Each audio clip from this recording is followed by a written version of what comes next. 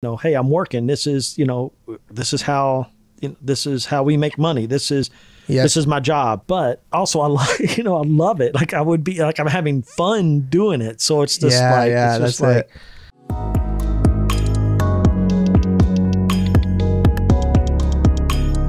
Hey everybody, welcome back to the Jesse Nyberg Podcast. Today I'm here with Jim Madison, super talented designer, screen printer, and artist. And we had a little technical difficulties, but we're all good now, ready to go. How you doing, man? I'm doing good. I'm doing really good. How's your kind of week been so far? It's been okay. What is today? Today's Thursday. I released a new print yesterday, so that's something. And I really don't know what I'm doing, but I did release a new print yesterday. And today I kind of worked on some stuff and ended up doing artwork for another print that I don't know when I'll print it. Okay. So yeah, I've been super into your work ever since I discovered it, and I really like watching like your process and everything. And I was kind of interested if you can tell me a little bit about how you first got into design and like when you first learned screen printing and stuff like that. Oh my God. Okay. Here's a couple like disclaimers. Like you might have to, like sometimes I get like, I'll like go off on a tangent or something. So you might have to bring me back. And most of the time I will not answer the question that you asked. So you know, this is our first time meeting. So I just want to, if you have to be like, hey, whoa, stop. And I'll do that. Okay. But okay. When did I start? That's what you asked, right? When I started, in high school, I started screen printing. I had a really cool art teacher who turned me on to always, I knew about Andy Warhol. I saw his work, but he really thought that I don't know what would make him think that, make me kind of like study Andy Warhol. So I got into silk screening, and then that was like freshman, sophomore year. And then junior year, at the end of junior year, he asked me what I wanted to do. And I said, I want to, silk screen. I want to do, learn about that. So I actually started in like 1988 in high school. So nice. Then after that, there's a college here, Western Kentucky University. I live in Bowling Green, Kentucky, by the way. And went there and went to college for a little while, and then got into printmaking. Not so much silk screening. I was really into lithography, and then I just got burnt out after about 3 years of that, and then just decided I was just going to start doing silk screen prints. So there's that. And then in that's when I met Connie, and we started Print Mafia. So, and then we did that for, I'm at Connie's house right now. So we did that for like 20 something years. And then we went our separate ways. And then now I'm just doing what I do. So, and I will add, Connie, Connie and I are still very close and all that stuff. We're still buddies. It was just, it ran its course, and it was, I don't know. It's weird. It's like I miss it, but also like I don't miss it, but I do, but then I don't. So it's always easy to look back on stuff too. Like that. Yeah. And it's just, it's just, so like when I do my Instagram videos, if you watch any of those, I'll often talk to Connie through those videos, just because my whole process, like learning how to design over those years, working seriously like right across from someone, it's like I still need that. So Connie is the one that I talk to all the time. Right. Okay. That's a little history lesson. When did the Print Mafia business like officially conclude? Like, do you know what year it was? Oh gosh, I do not know. I should know. I don't know. It's been a little bit though. Yeah. It's been like the whole like, and you'll have to have Connie on here so she can tell like her part of the story too. It's just it got to we kind of. I feel like we kind of went as far as we could go, and to keep it going, to kind of go to the next level, to be able just to do that. we were probably going to have to deal with more clients than I felt comfortable with. I am impossible to work with. And Connie and I built this friendship we built our friendship through our love of pop culture. Just like Connie's just the coolest, and we just like connected on the way we like the way things look, movies, music, and all that. We just like connected. Plus, like, being like, being a female and a male, like it just had a good, we had just had a good rounded view on things. So I forgot what I was talking. You asked when we ended. I forgot what the question. What did I see? That's where I got confused on what you didn't quite answer it, but you gave me more than the question. You gave me more than I asked for. Yeah, so more information. Good. Yeah, I went off on a tangent. So yeah, I don't know the exact year we stopped. Okay, I know what it said. So we built a friendship around around Print Mafia, around printing, around all that stuff. So, and it's a very unique.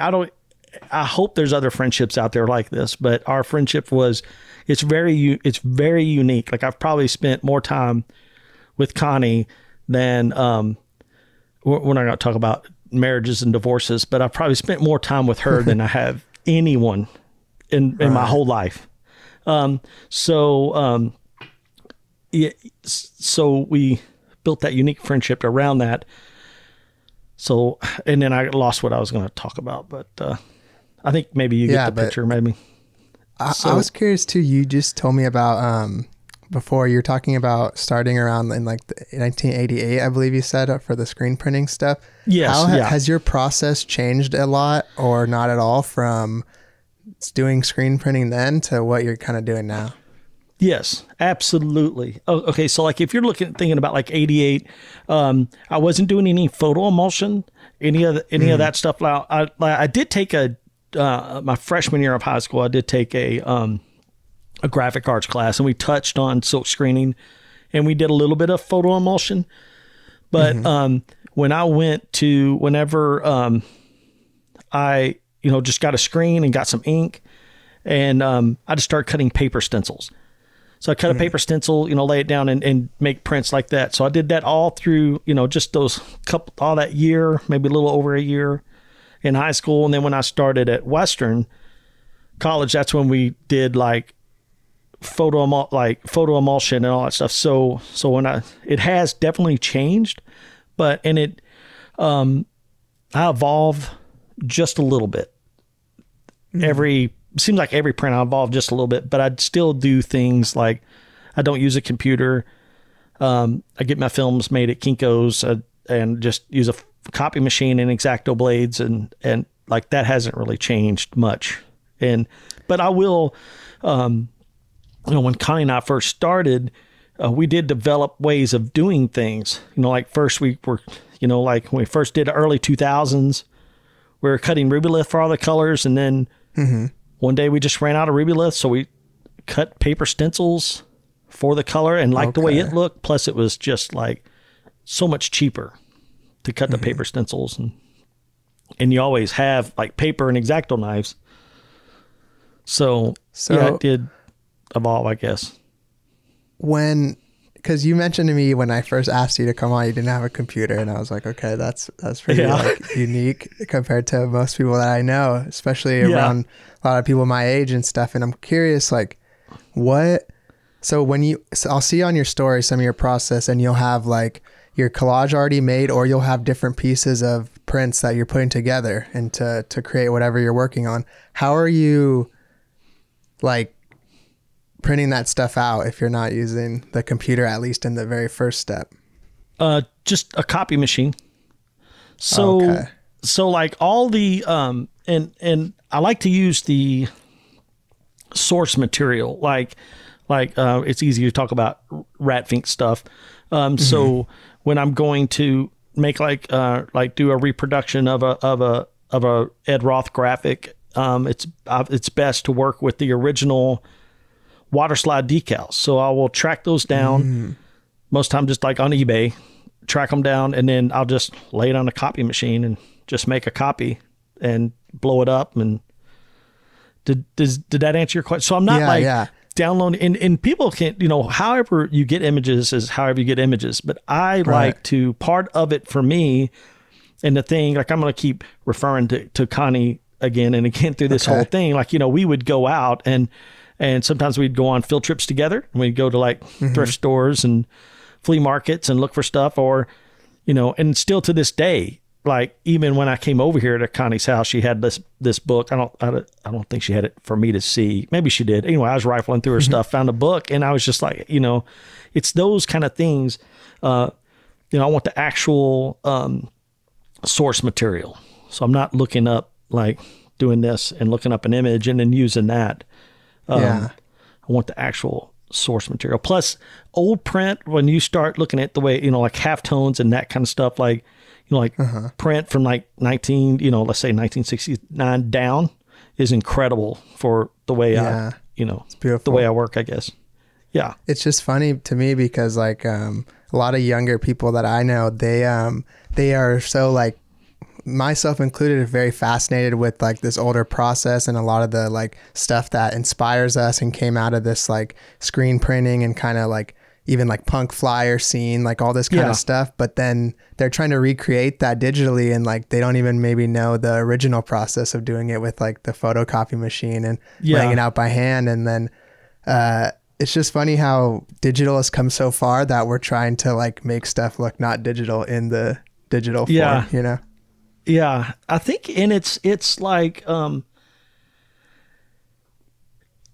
enjoying, like, as far as like, I'm enjoying like, I like technology, like using Instagram, like meeting people like yourself and doing podcasts and all that stuff for promoting. But as far as like making stuff, I still just love like the actual source material and a copy machine. But there are, sometimes when I'm doing stuff, like there's probably ways, well, I do know ways that I could make it easier on myself if I did know. Now I'm keep going back to Connie. Connie's she is way more savvy on that end than I am. But like you said, she still knows the cut and the paste, like she has 2 copy machines. Yeah. I know she has she has 2 copy machines. So, she still uses both more. Right. I think though, like, your example of how you use like social media or technology and is kind of ideal because you use it to your advantage. Like you're able to, have Patreon or spread your work or record your process. However, you don't let it, kind of interfere with your process and like mess with your mind, because sometimes that's the worst part about technology is there's so much shit going on that it can distract you from the actual work that you want to be doing, Yeah, I have, I really enjoy like sharing the process and making those videos. It's also kind of one of those things where, just working so long side by side with someone that, when I'm making stuff, like we're constantly talking about, oh, look at this and this is an awesome picture and this is going to copy, like I really, miss that. So, Instagram stories, or when I make something for like the YouTube channel or whatever. It's really, I am having that conversation. Like, so, Connie is Instagram stories, so like, that's who I talk to, when I'm there and I'm sharing it. And so, I've just kind of, I got some really good advice, one time about like using social media and all that stuff. So the only thing one advantage I do have is, it's like, the way I do things and who I am, why I do it and how I get it done. So, I'm not like the best designer. I'm not the best printer. I'm not the best, but I am, how can I break this down? So if I tell my story, if I tell my story and how I do things, like that's maybe what people will find interesting. And that's 100%. That's kind of what has helped, I guess. So I've used I've used the social media as that too. Plus I'm just addicted to Instagram. I know. But I'm also addicted to, you know what I mean? Like, it's just like looking at all that inspiration and then connecting with people and meeting people and all that stuff. And it's just, so I kind of, if I'm going to be doing that, I got to kind of make it where, my wife will listen to this. Anna will listen to this, but she'll understand, like, a lot of times I'm like, you know, hey, I'm on here because this is my job, but really, right. I made it my job, but it's also not my job. That makes there's a lot of blurred lines there with and it, like, you can, it's easy to justify, like, that I'm working, you know, that's when you're just talking to someone justify on there. Yeah, it's easy for me to judge because, like, printing and making stuff and cutting up little pieces of paper, like, that is my number one form of entertainment. You know, I skateboard and love to skateboard, but I hate to say, I mean, I love printing and cutting up paper more than that. So I find it also like where, you know, I've made it to where I can make a little bit of an income from it and it can support itself, you know, hopefully that will keep going. But, it's also, it's weird because, I like to get up early in the morning and I like to get started. Some people are like, you know, I don't know how you do it, you know, but I'm I'm so excited. Ready, huh? I'm ready. Like when I get up, I'm ready to get started. Now I agree. Yeah. And, you know, but the thing I do suffer from is, staying on track. So like today, I put films together for a print I need to do tomorrow, but I put those film together and then I started a new print that I had no idea I was even going to do. And I have some deadlines coming up on a few things that I need to get. And I know I'll get them done, but I don't, what is it? I'm kind of like last minute Jones on a lot of stuff. So. Yeah. I always see your videos on your story, like the morning ritual where you turn on the music. And it's funny because hearing you talk about how you treat that like Connie or like a friend, it makes sense because the way you're talking feels like you're just telling me like, hey, check this out, you know, like here's this little thing, here's this, here's that. And what's your morning routine like on a normal day for gym? A normal day. Now this will fluctuate, but but when I get in a groove and really go, I like it'll stay consistent. Like I like to get started at 3. So I get up at 3 a.m. Yeah, 3 a.m. And then I do like my house chores, right? And that's like whatever that may be, you know, putting up dishes or all that stuff. And it's like and then I will, then when all that's done and everything's kind of clean, then I, turn on some music and I don't know what that noise was. Okay. Now I'll turn on some music and then, that's where the ritual starts. And then, then I just start getting to work. Now I like to be done by, I like to be done by 3 working on stuff. Now, sometimes I won't work all the way till 3. Sometimes I'll just do just a little bit, but like if you wake up at 3 and start working, let's say you start working at 4, you know, by 8, I mean, everybody's just now getting up and sometimes I'm just done, you know? So the rest is all just extra, I guess. Right. That would be a good day. Sorry, go ahead. No, and that would be a good day. You know, like that would be a good, you know, starting at 3 and then being done by 8, whatever I'm doing would be a good day. And then I have the rest of the day to kind of figure out, you know, what I need to catch up on and, you know. Yeah, I know people that are similar. They either wake up early or the opposite. They work very late because both of those things, while they're quite different and like it's a different style, they both have the benefit of your people aren't bothering you, right? Because no one's going to email you at like 3 a.m. And even if you don't have to deal with that right now, it gets in your mind and it kind of, it leaves like a residue on your brain that you think you have to deal with something later, and then it distracts you from your morning ritual and everything. Yeah, you put words together better than I do. That residue on your brain, that's good. That I know exactly what it like. You know, that's what I have.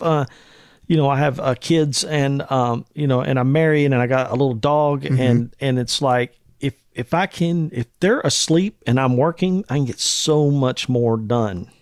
Yep.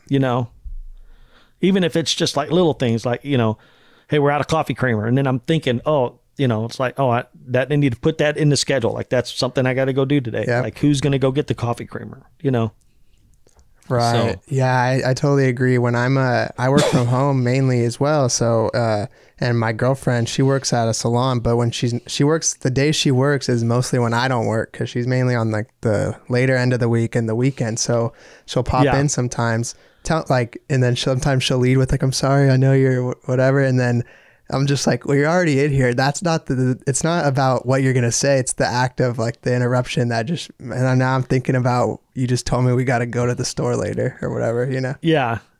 Yeah. I know. And I know it's like, and like I said, like I'm very difficult to work with. I'm very difficult to live with. But like, it's like that interruption. And I feel so bad sometimes because like I'm working in the kitchen and at our home, that's like, that's where I'm at. So, Anna will come in and she will feel like she's interrupting me, which, she is, but sometimes I can handle it, but sometimes like, she'll come in at like 8, I'll be starting to wind down by then, so I can handle that kind of, well, we need to do this or we need to do that. I was talking to Connie before, like, because I'm sitting in her office and it's so perfect. Like everything's like right here. There's so many things I want to touch over here. But she, the days I don't have to leave the house and like if Anna goes, if I'm home alone, oh my gosh, those are the best days. And that's, I really try to make it work so I don't have to leave the house. If I can stay home for like 2 days, I can get so much done, Yeah. So, yeah. Because I also like this thing is I'm trying, this is like the balance. Like I don't have a good balance. So I can, there's this thing where, if I stayed home for 3 days, I could do three prints and release 3 prints, but what am I going to do? Am I going to do that every week? It's right. I could, and I'd want to, but then it's like, it's just too much. It's too much. Mm-hmm. Yeah, and then your other, there's only so much energy, right? So you have your if you have like 100% energy, right? You use all that up, you only got 20% left for all the other parts of your life. It's gonna be hard to. All the other stuff's gonna start slipping a little bit. Yes, I'm learning a lot from this podcast. What you're teaching me, Jesse? You're teaching me. No, you're teaching me, man. It's a mutual thing. Why do you say, you've said this twice now, so I'm curious, why do you think that you're hard to live with? What does that mean? Or like deal with or whatever, work with? Just like being interrupted. It's a huge like character flaw. You know what I mean? Like I feel like, my mom, so I'm like 52, I could be 53. I don't know exactly how old I am, but I'm in my 50s. So, I mean, sorry, I'm either 52 or 53. So, like so I'm like, my mom is older. So I'm having to help my mom a lot more. So it's kind of like, and she is going to call at any minute for anything. Like, for instance, the other day I took her a gallon of sherbet and she ate it in one day and called me and was like, hey, are you going to be out, and can you get me this, another thing of sherbet? And I'm like, and it just automatically like, it puts that residue or puts me in a, like where I have to stop what I'm doing, answer the phone. And then she's going to tell me that. And then I'm like, I have this, like this guilty thing. Like I need to, what am I really doing? Right. When like, when's a good time to stop? But I don't want to start anything else, or, I'm into that. So I got to, so I get, those things make me very upset. And I think I show that like, I get irritated easily. So that it's just difficult to deal with, Yeah, I think I'm the same way. I think we're similar in that sense. Like, and sometimes it's like a weird cycle because I get frustrated when someone interrupts me, and then I feel bad for the way that I handled it because I'm like, what? You know, like what is it? Yeah. What's so important or whatever, like something like that. And then not only am I thinking, oh, I got interrupted, but now I'm thinking like, oh, I'm a dick, you know, like I should have just said, how's it going? Because either way you're interrupted. So I always try to think maybe I'll just be like, what is it, sweetie, or whatever, you know, like, try to be nicer. Yeah. I'm just difficult to be around, but it's, I think we're kind of talking about the same things. Like when I get upset, I'll explode or something, and that this is the thing that it's difficult. And I know it is, like, I'm doing my work, you know what I mean? Like, I'm like, that's what will be like, hey, I'm working. This is how we make money. This is my job. But also I love it. Like I would be like, I'm having fun doing it. So it's just oh man, I could only imagine, I don't know, like being a pro skateboarder or something. And you have to tell whoever your partner was, hey, I'm going to go, I got to go skate, but you're probably going to go do that anyway. Yep. You know what I mean? So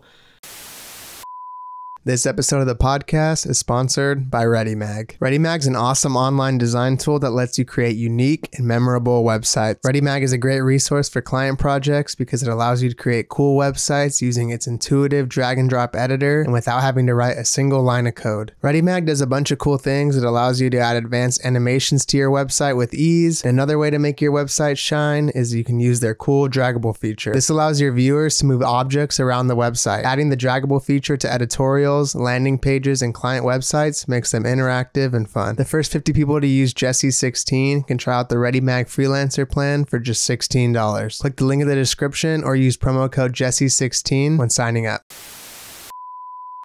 It is, and a lot of that has to do with me, like getting my balance. So when I do my best, but I definitely fall short of getting up, getting work done. Trying to stay on task is, it's easier on days that I print, because when I print and I get up at 3 and I start to print, that has an end. You know what I mean? Like it's 4 colors.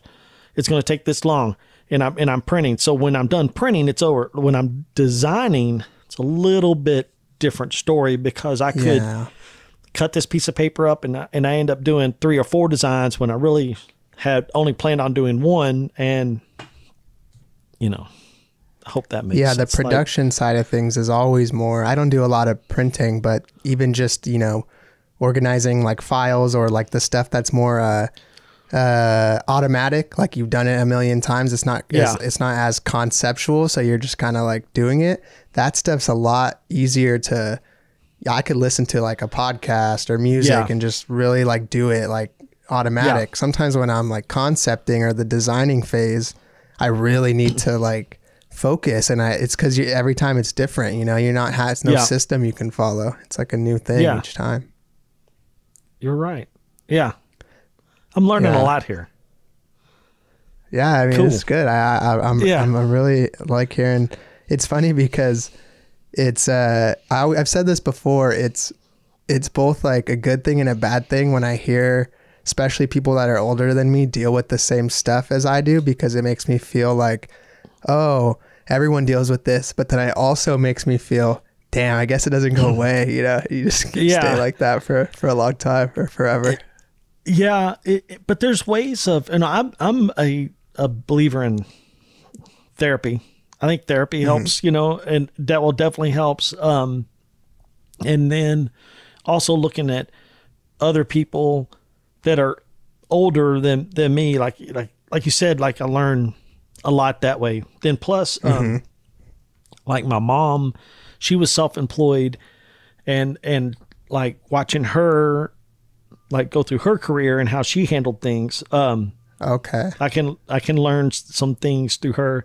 But definitely older. I have a friend that I talked to, Steven. He's older than I am. He's had a creative career, and he has a lot of good advice on how, like you do have to, and plus, and then also I'll say like Connie is,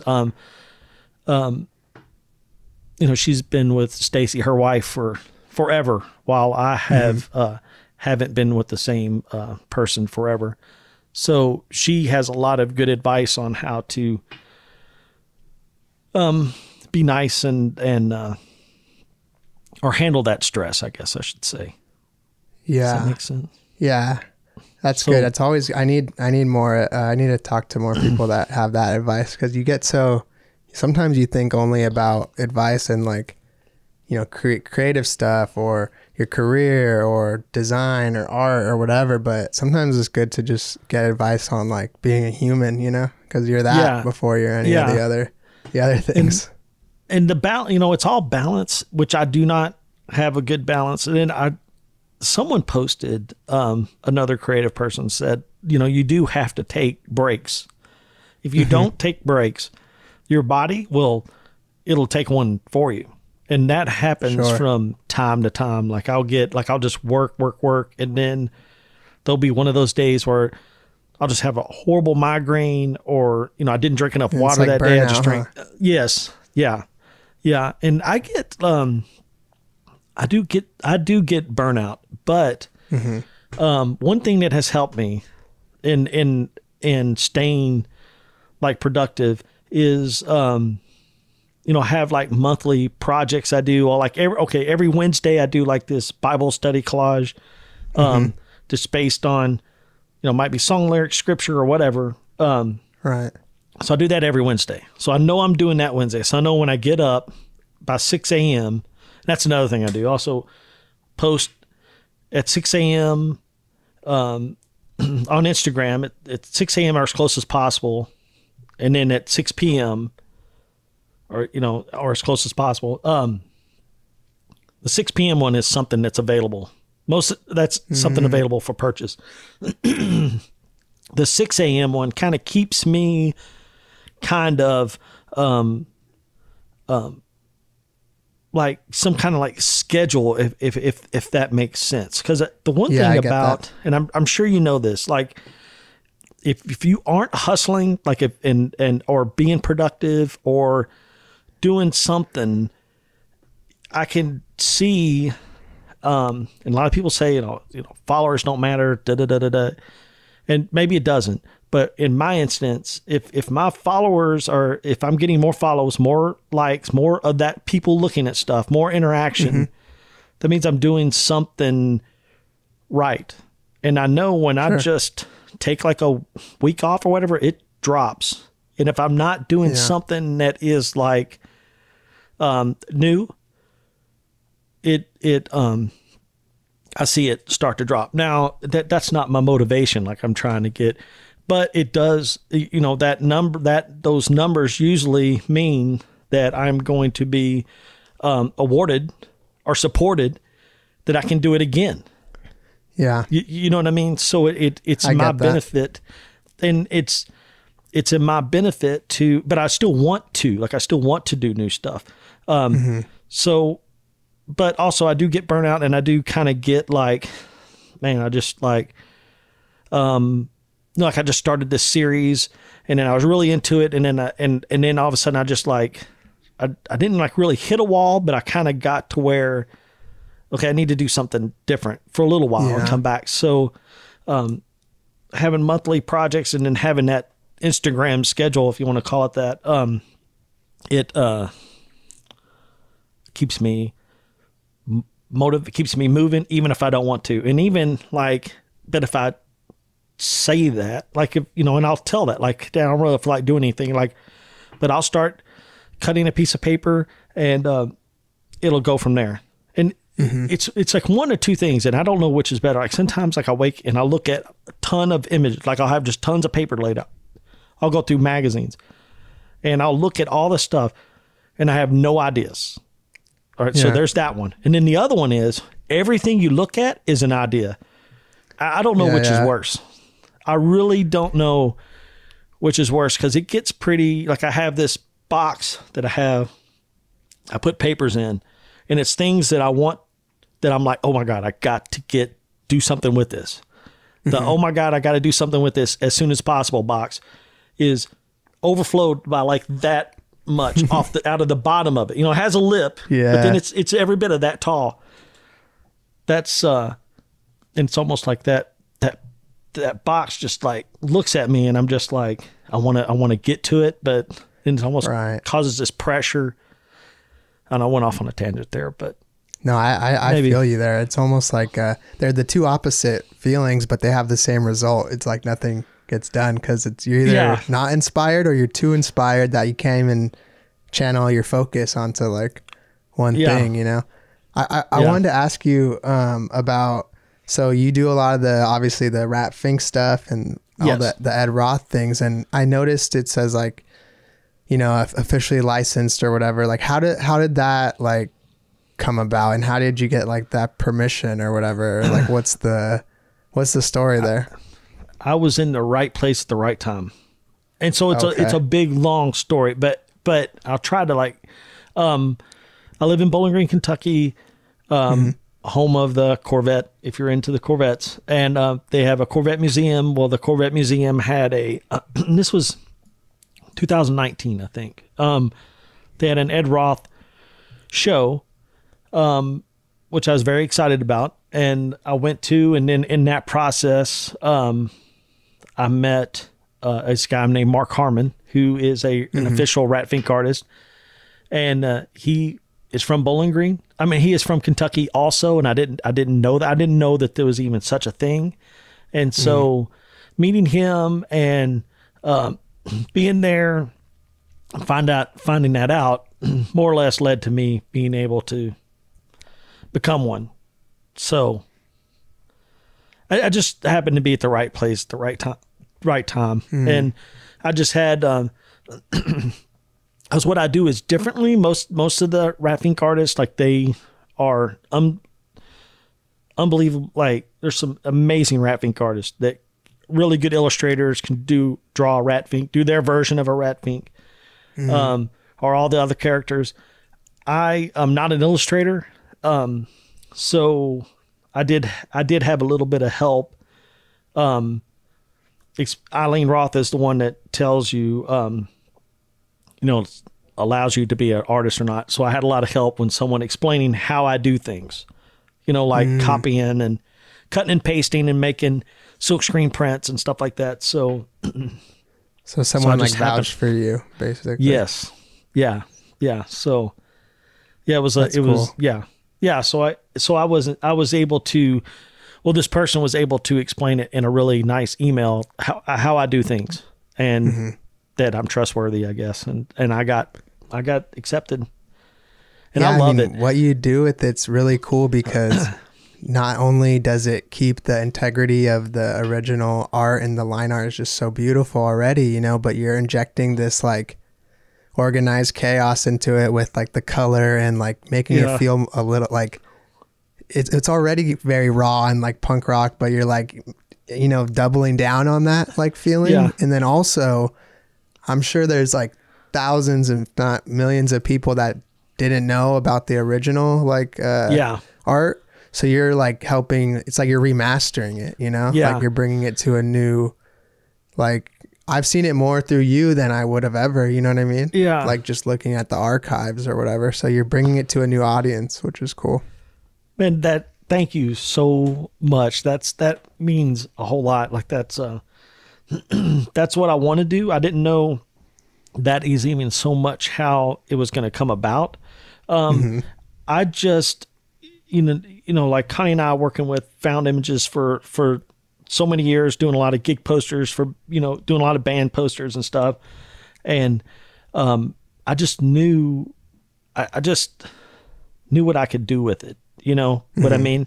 And it's also helped me so much because, and I talk about this all the time, so like if I find like a really cool Batman and I make a print and I still do these things, I still, all the stuff I do for Rat Fink is like legit, it's licensed. Everything else, not so much, like I just did an AT and all that stuff. So, I fly under the radar and a lot of that stuff, but like, I can't really like take that ET and like say if I didn't have Rat Fink, like if I immediately start explaining my process or showing you my process and I had this ET, people automatically look at it and think, oh, you're just ripping that off, you know, which I am.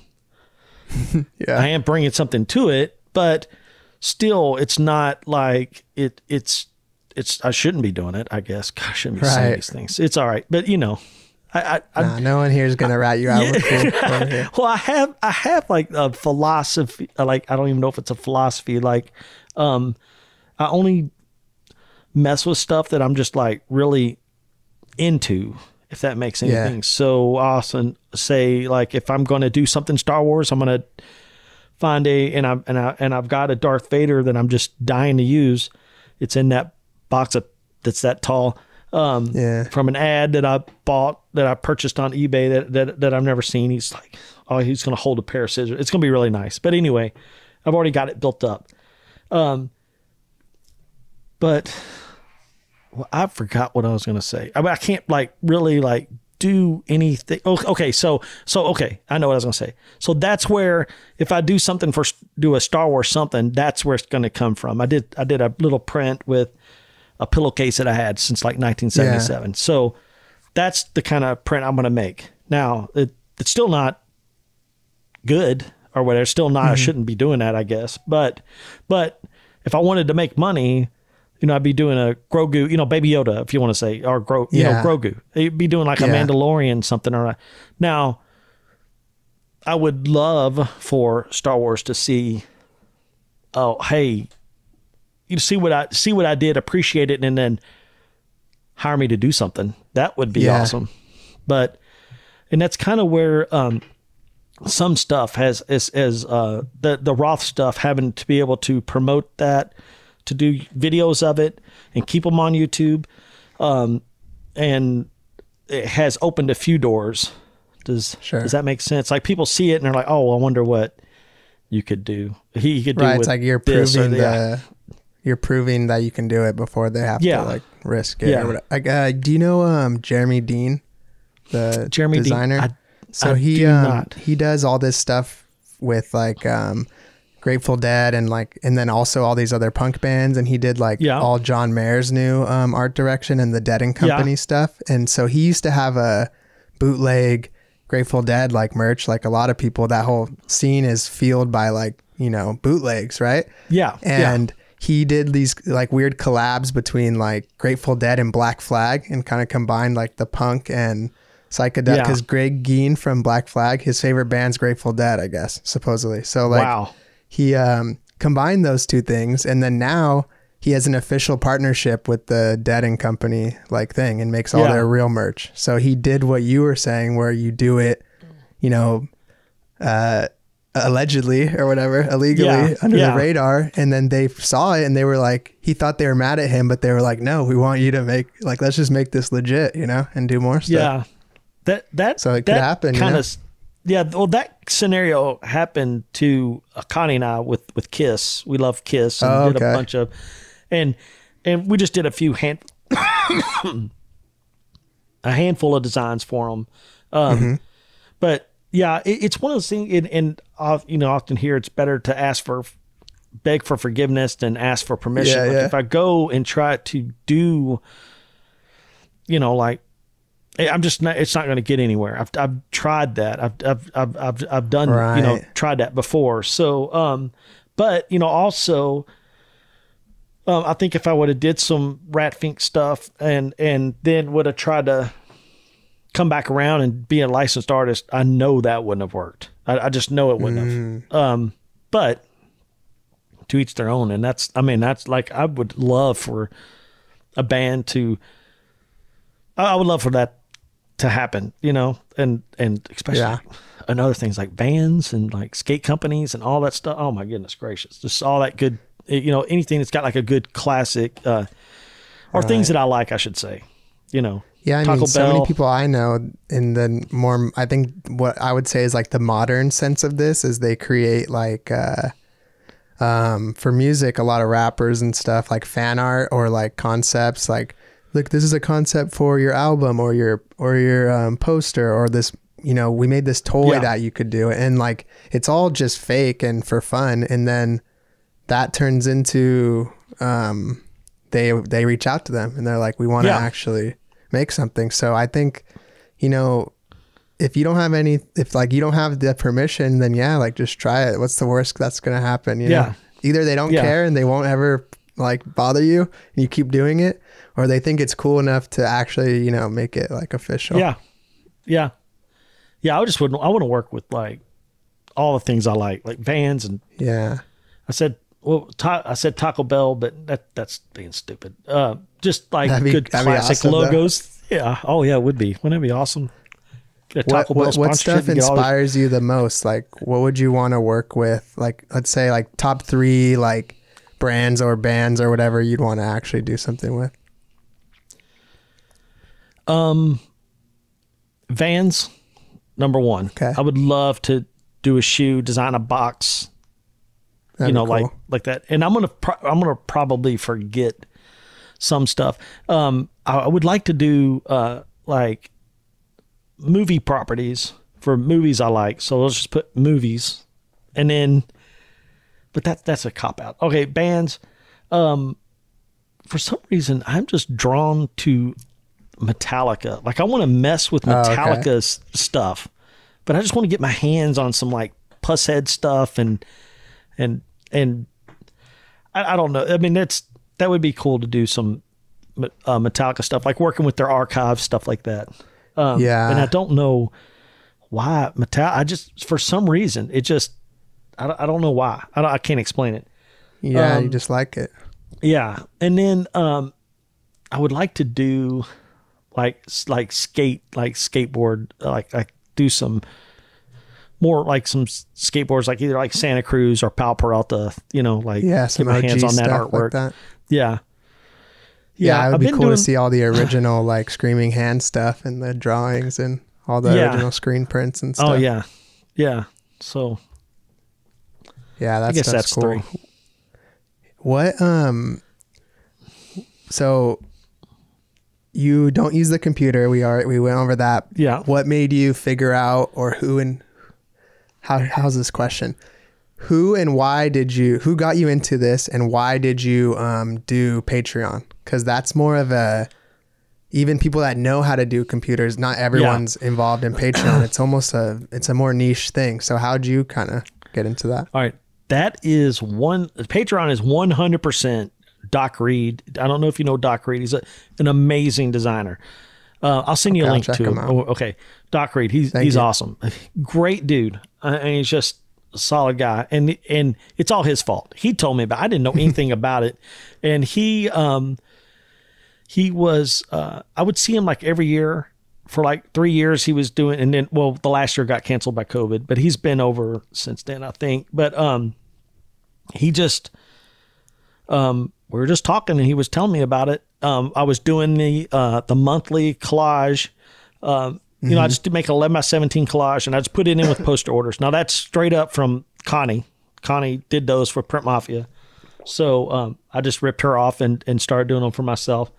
And I was talking about all the monthly things, and he was like, well, Patreon subscription. So that's how he, now I don't use the Patreon app the way you should. I think you should, because it's not, I felt like I can really only concentrate on, Instagram is pretty much all I can concentrate on. I do a YouTube channel just because a lot of people want more content. Like I'm saying, how do you shoot screens? Well, go here. Yeah. Even though I don't think I've done one on shooting screens, but cleaning screens maybe. Anyway, I can just kind of direct them to, hey, you can go here and watch. These don't disappear. So and they're longer. So I can really too, I can only concentrate on one. Like I've tried TikTok, I don't understand it. I'm trying, but just Instagram, I can stick with that. Wait, what was the question again? Doc Reed. Okay. Yeah, I don't use Patreons. I don't use it. Like I just took my Instagram audience to Patreon. I'm not building any kind of audience or doing any kind of, and I tried a little bit, any kind of content on Patreon. I just use it just for hey, you sign up and then it takes it handles all the financial charging of the card, I guess. So it's almost just like a mailing list, really. Yes. Kinda. Yeah. See, maybe I should, and I'll probably never get a website. But anyway, what was the second question? I forgot. It was about a computer. You kind of answered them both. I just was wondering how you got into it. Yeah. Okay. Yeah. That was it. Just Doc Reed. That's cool. It's all his fault. Yeah. He told me about it, and I like it. The unfortunate thing is I have two tiers. I have one that's the Rat Fink thing. It's a slow burn, so it's like $20 a month, and you get this little packet of stuff. And I like it. I like doing it. I like having it. But it's like its paper costs have gone up. It's like the envelopes are getting more expensive. It's crazy how expensive things are getting. Yeah, shipping sucks. And shipping is gotten out of control. Now the other one's like $5 a month, and you get all this stuff in an envelope, and I break even on that, I'd say. Yeah. But I just enjoy doing it. And the people that I have done it, there's like 7 people that have been there since the very beginning. So yeah. I mean, it's just awesome. And it's just cool. Like and what I've here. Okay. Now here's one thing I have done recently, and it just kind of evolved, is I've really gotten into doing like little mini prints, and I put those little mini prints in a Patreon. Some of those mini prints have turned into like 10 by 20 prints. Some of them have sparked a whole nother series of, bigger prints, and I've kind of reused a lot of stuff and come up with, like, I've got this thing called Destroyer Design Cult that I keep going back to. I got like a series called like Maximum Death, and I've really gotten into like making like fake movie posters combining other movies. So I don't know, all that stuff. Like I wouldn't be doing that if it wouldn't have been for Patreon, and it took like 30 months to finally come up with that, to evolve into that. So. And you don't need like you were saying, you don't use it how you should or post on it, but you don't really need to, because you're adding more value than like tons of people I see that only put digital stuff. I have Patreon too. And like I think I offer enough value and it's worth it, but you shipping out, like seeing that you get all that like stuff, that's already like worth the whatever, $3 or $20, whatever the 2 versions are. Like that's already $5, whatever. It's like you don't need to post, because you're already giving them all this real shit, So well, thank you. And and it's just, I have it, I talk about it on Instagram stories. That Instagram stories is my number one form of communicating, I guess. Yeah. So I wouldn't want to just bring it over to Patreon. I'm just not set up that way. I mean, I wish I could. I wish I could do all. I wish I could be a TikTok star, if that's a thing, and there are some like crazy success stories for artists on TikTok, but I cannot figure it out. And plus, making a cool video, I just can't. Like, that's what I like about Instagram stories, is it's just it's just, to me, it's just a conversation that's happening right then. I'm not editing. It's just what it is, and then it just disappears 24 hours now. So it's just kind of like, what I mean? It's not like I remember every conversation Connie and I had years and years ago. It's just like a real thing to me. It's like a real interaction. That's not real. It is more organic. And Patreon doesn't even have like good in terms of the software, like the video stuff sucks anyway. Like when I put videos on there, you have to make like a private YouTube video and then link it to there. Like they don't even let you post videos. So it's not even worth bothering with it anyway. I think the way you're doing it is 100% fine.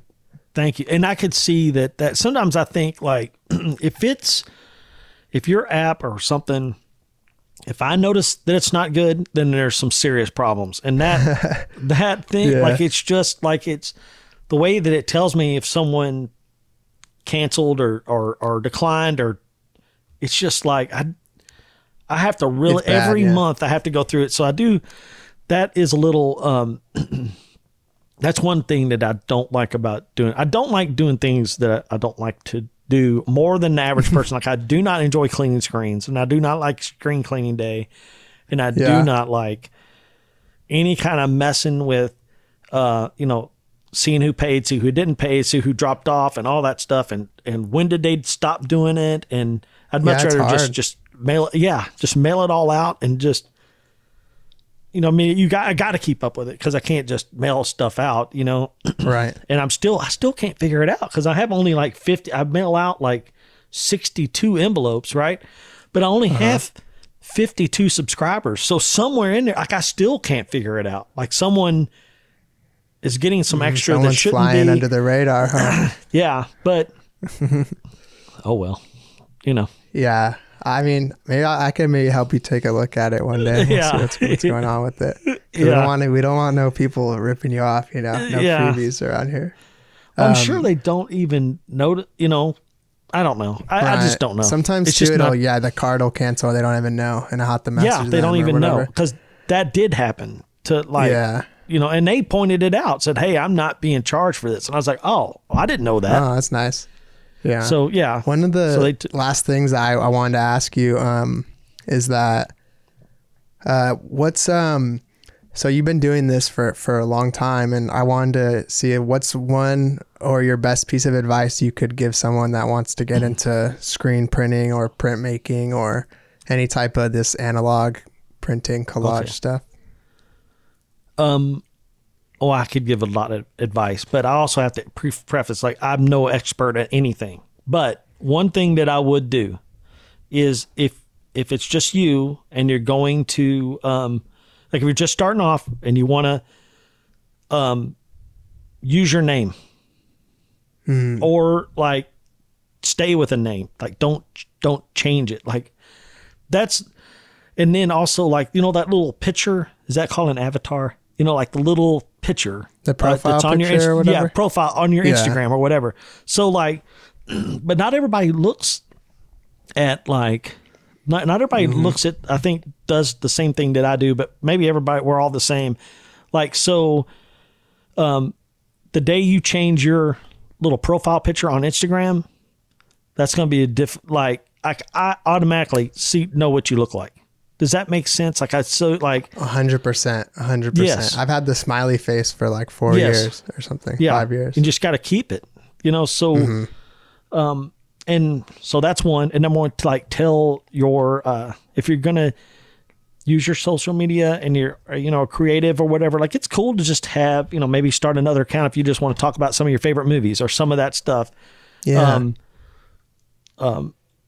So I would keep a schedule and don't change anything like names or any of that stuff, like kind of where people can just recognize it. Like when they see, even though like I have like that little They Live thing, I don't own that.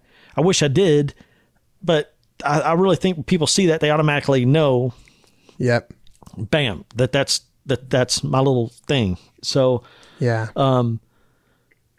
And if you're young and you're in school, don't wait. Just start.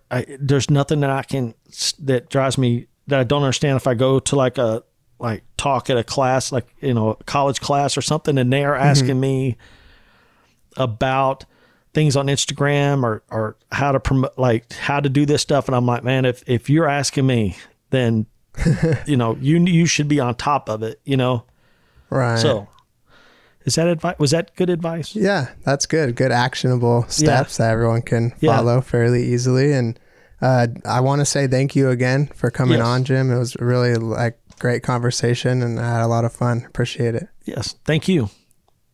All right, everybody, check out Jim if you don't already know. Jim Madison on Patreon, Instagram, all that stuff. And we'll see you next time. Peace out, everyone. I hope you enjoyed this episode, and thank you again to our amazing sponsor, ReadyMag. ReadyMag's an awesome online design tool that works right in your browser and is free to start. ReadyMag's not only easy to use, but it has some awesome features. One of my favorite things to do on ReadyMag is add a custom cursor to your website. On mine, I even used my classic smiley face logo, and that added custom ability really helps your website look unique. ReadyMag also offers an ever-growing collection of over 5,000 free web fonts. It's a great tool for typography lovers because you can really fine-tune your text layout, which is awesome for us designers who obsess over typography and all of our favorite typefaces. The first 50 people to use promo code Jesse16 can get the ReadyMag freelancer plan for just $16. This promotion lasts for only the first payment, so click the link in the description or use promo code Jesse16 when signing up.